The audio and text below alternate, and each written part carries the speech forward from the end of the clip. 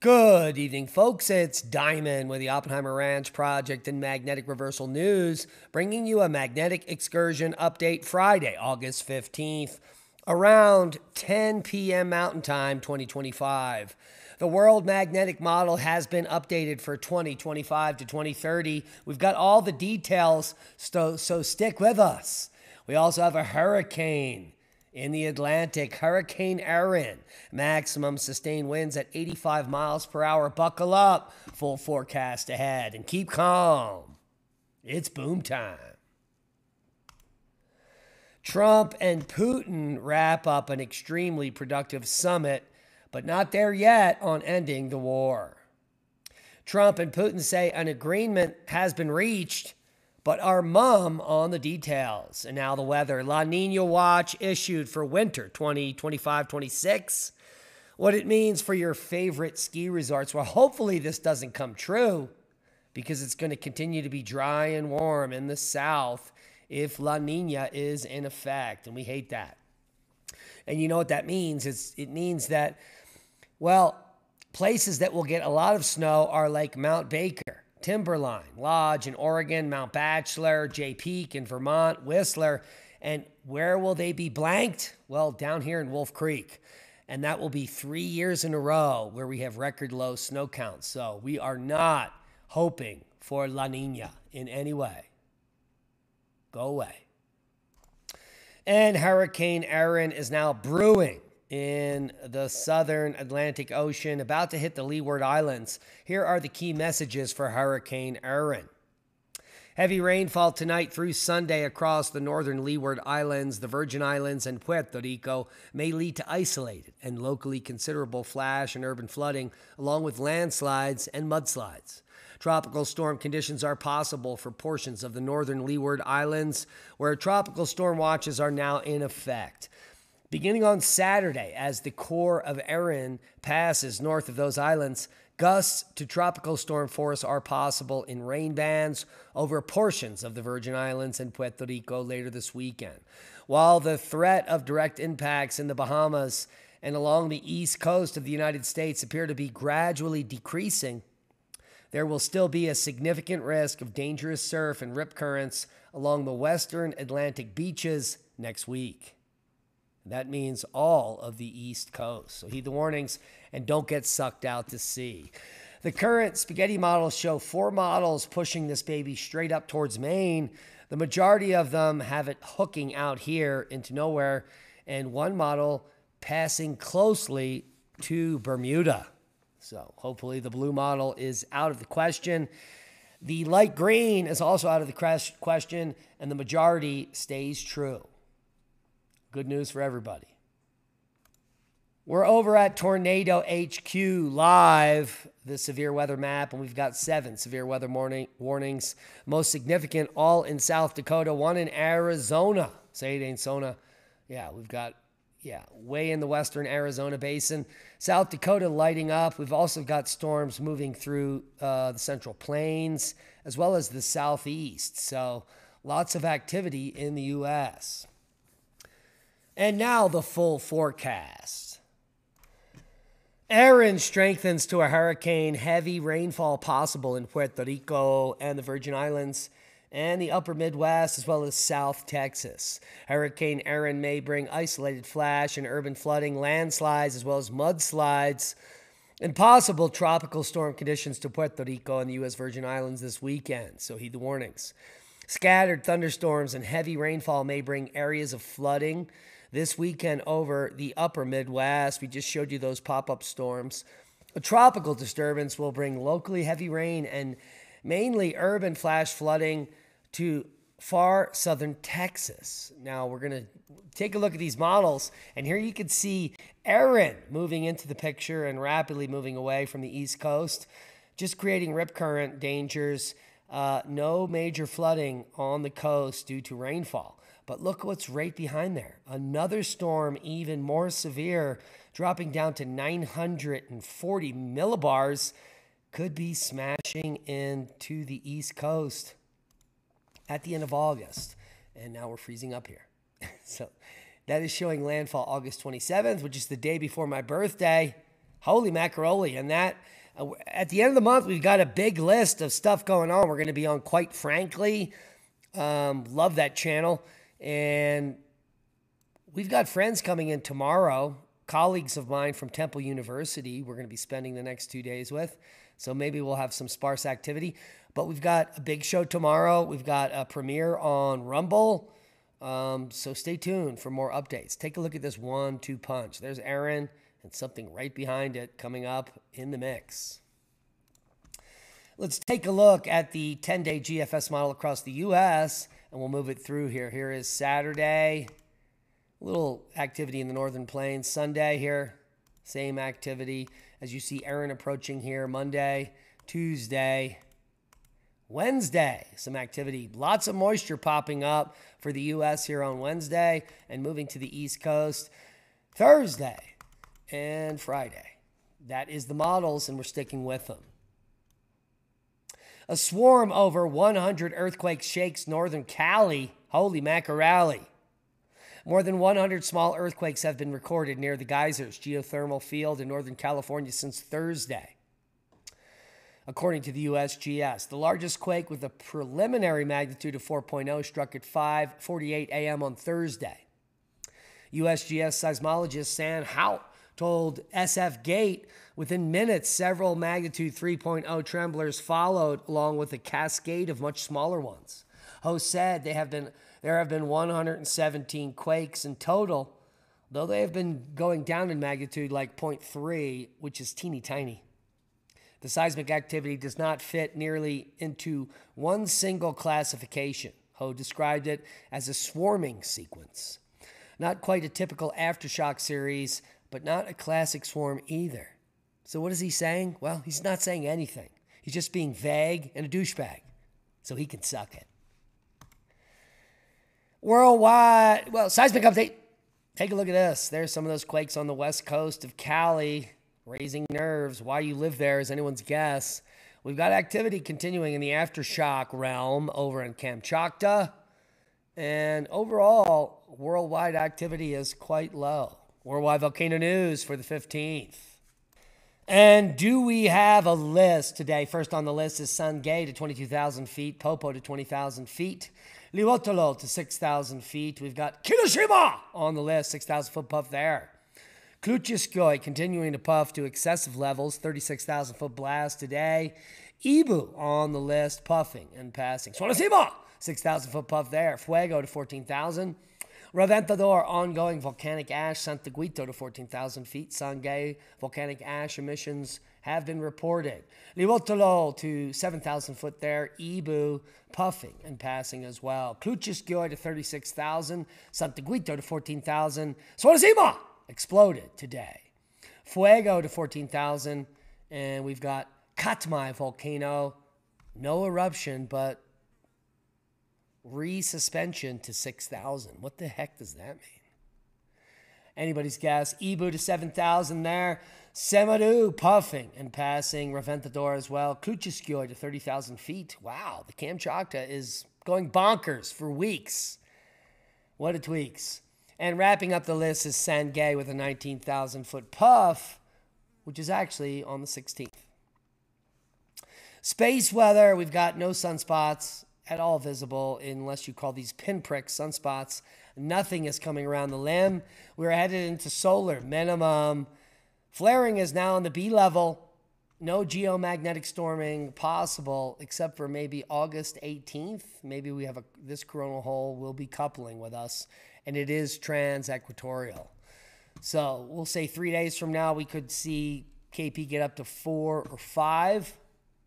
We'll just see how this coronal hole does over the coming days. The US-UK World Magnetic Model has been emailed to me today for 2025 to 2030. The 109-page PDF will be linked below, but what can we glean from it? Is there any information that is good or necessary with the current magnetic excursion ongoing? Well, there are some maths and things that will get you very confused if you didn't graduate high school or even get into college and take a differential, well, any calculus. This is diff EQ. So big stuff here. But what do the models show? They show a major shift. Well, take a look.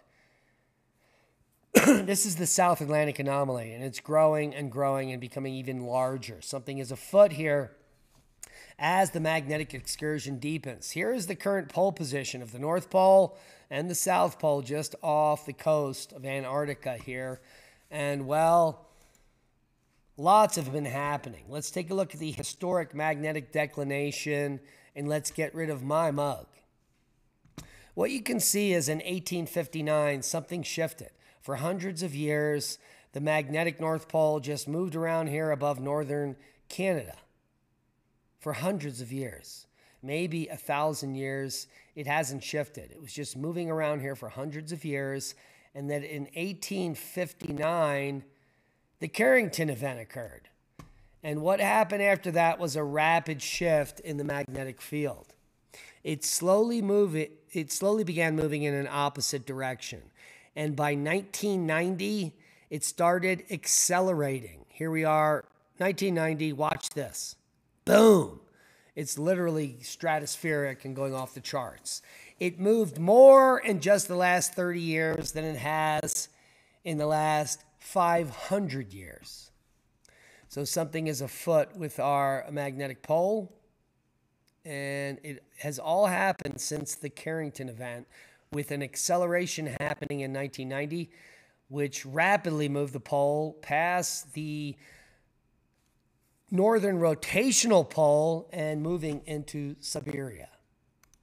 So we've got, well, it's happening, folks, and you're living it. Greenland's melting glaciers are facilitating unprecedented ocean life growth. How dare it? According to NASA supercomputers. So the melting of Greenland is going to kill us all, but it's also causing unprecedented ocean life growth. Let's check the data. Well, no, Greenland's ice is not melting. In fact, we have record gains during the melt season. We gained 3 gigatons of ice yesterday during the melt season. Yeah, there is no catastrophic melting of Greenland, but there apparently is unprecedented ocean life growth at the margin.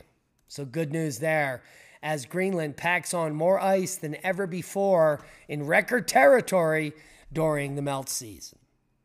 Scientists crack open an 815 million year old rock and made an incredible discovery. Now this story is mind-blowing. So scientists have successfully extracted and analyzed ancient air trapped inside a rock for over 1,815 million years. This is before the Cambrian explosion, before life happened on Earth, and this is providing a direct glimpse into Earth's distant atmospheric past. This is mind-blowing stuff. The team's analysis revealed oxygen levels between 10.3 and 13.4% of the atmosphere during that time, when our current understanding, we thought it was just 2% during the late Precambrian, and we were wrong. For comparison, the modern Earth's atmosphere contains 20.9% oxygen, so 800 million years ago, we had just about half of that, which makes way more sense than 2% oxygen. So it took a while for oxygen to build, billions of years on Earth, but once it did, well, we all made it. And here is the paper in Geology, just published August 1st. Paradigm shift in determining neoprotozoic atmospheric oxygen.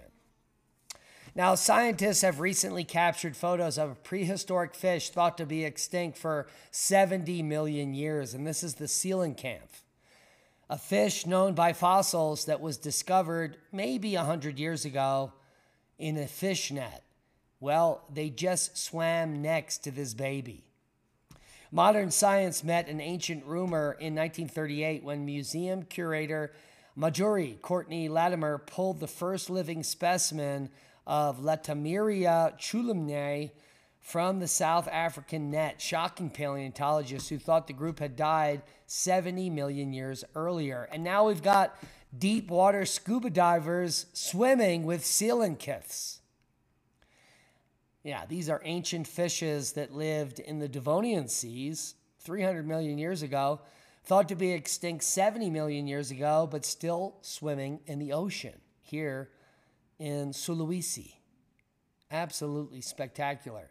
What's even more impressive is this scuba diver is 400 feet below the surface. The dumbest thing you could ever do. 2.65 million year old fossil teeth unearthed in Ethiopia opens up current understandings of human evolution. And here's the paper. Mysterious Dennisovven interbreeding shaped the humans we are today. We don't know nothing about Homo sapiens or any sapiens or our past history. We know less than 1%. And every day we're getting more and more information. Dennisovens, a mysterious human relative that apparently built log homes 300 or 400,000 years ago, left behind far more than a handful of fossils. They left genetic fingerprints in modern humans across the globe. Multiple interbreeding events with distinct Denisovan populations helped shape the traits like high altitude survival in the Tibetans, cold weather adaptation in the Inuits, and enhanced immunity in all of us. I think I'm a Denisovan. I never get sick. Their influence spanned from Siberia to South America, and scientists are now uncovering how these genetics transform human evolution, even with such limited physical remains. Yeah, we don't have any fossils of any hominins, and so what we can piece together is very limited. We know nothing, period. And take a look at this drawing. This is not a photograph. It is a pencil drawing. My partner, Leah Shaper, has gotten into colored pencil drawing, and she's now drawing a Rottweiler before she attempts to tackle Gremlin and Halo. And, well, when I look at these eyes and I look at the structure of the nose, it's uncanny. I think Leah might be a demon because this is just too good to be true. What say you? Leave a comment below. And Elon Musk is offering a new deal for us and all of our viewers, the cheapest high-speed internet on the planet, $65 a month for your first year with Starlink and 50% off the kit. The kit is now just $175 and $65 a month for the fastest high-speed internet in the world. If you're still using cable or some other dumb DSL or something like that and paying over $65 a month, stop it. Get the Starlink now, and we all win. And that's a boom to knowledge. Hit the thumbs up, share this video, subscribe to the channel. Half of you watching are unsubscribed. We're trying to get to 100,000 subscribers by the end of the year. So please share the video, subscribe, hit the bell for notifications that you will never receive because they hate us, and be safe. We love you, and that is a boom. And that is amazing. Holy macaroni.